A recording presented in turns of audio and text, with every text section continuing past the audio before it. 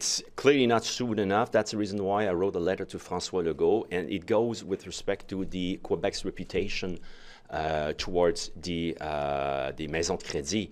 And again, we need to have a plan. There's a huge mistake from November to January. In 2 months. We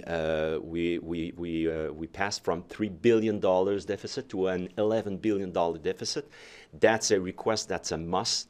And we need to have a tangible plan. I don't know, Fred, if you want to add on this. I mean, you know, it's not an easy thing to actually do the cleanup behind such a disaster. But the reality is that it took them 2 months to create that disaster, or so they say, because we're looking for transparency and they're not giving it to us. In November, they were all saying it's going to be $4 billion, and all of a sudden, within a few weeks from there, it went to 11 billion, and now that's what we heard last week. So, you know, if they're able to like destroy the thing in a few weeks, I think they should be able to turn around quickly and show us a plan to go back to a balanced budget.